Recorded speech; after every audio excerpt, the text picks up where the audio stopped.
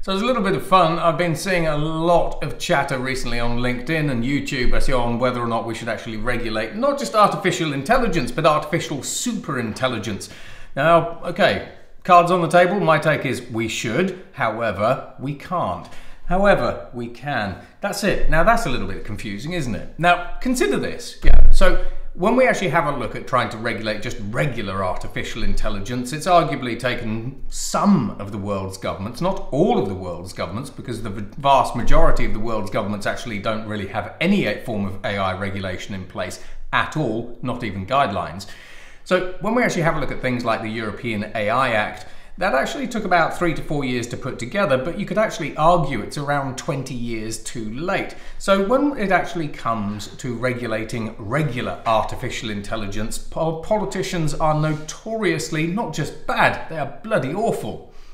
Now, consider this. We're already at the point in time where artificial intelligences are able to iterate themselves, design and optimize new algorithms, and even replicate themselves. But they don't just do this at human speed, they do this at light speed. Some of the companies that have been doing this are companies like Meta, Alibaba, Google and DeepMind and the usual kinds of suspects. So here we kind of have a conundrum. We have human regulation and human governments that on the one hand just simply do not understand what the technology is, let alone what it's actually capable of or what it's doing today. Then those same human governments take around, insert a couple of different numbers here, but X decades to actually get their butts in gear. And they're now trying to regulate, or they are being asked to regulate a technology that is increasingly developing very quickly. We won't say at light speed, but today's AIs are going to be very different to tomorrow's artificial intelligences and so on and so on and so forth. We've seen that with companies like OpenAI and so on and so forth. So on the one hand, for all those people who are talking about artificial superintelligence regulation, humans can't regulate those kinds of AIs that are able to evolve, optimize and replicate themselves at horrific scale and horrific speed. However, there is something that could regulate an ASI. Another ASI. So in my conversations with governments, basically we increasingly say that really the only way forward to regulate artificial intelligence is ironically with another artificial intelligence. So let's run a scenario.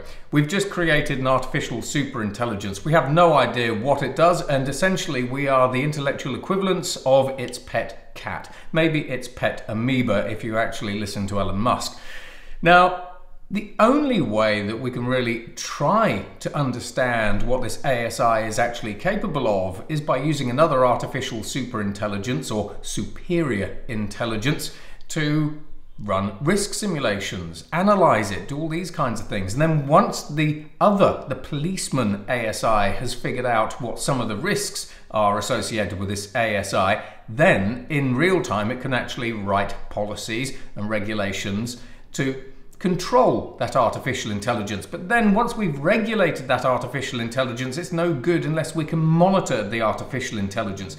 And it's no good monitoring the artificial intelligence if we can't actually control it or influence its behaviors. So this is an entire conundrum basically that no one is really talking about because frankly it's just too difficult. And in the meantime, I look forward to OpenAI developing AGI in 2028 and welcome our overlords with open arms. Just remember, futurists are the friends of artificial superintelligence. And as for the rest of you, I suggest you actually get in line because God knows basically what an unregulated artificial superintelligence will do to you all. And that's it from me. Goodbye.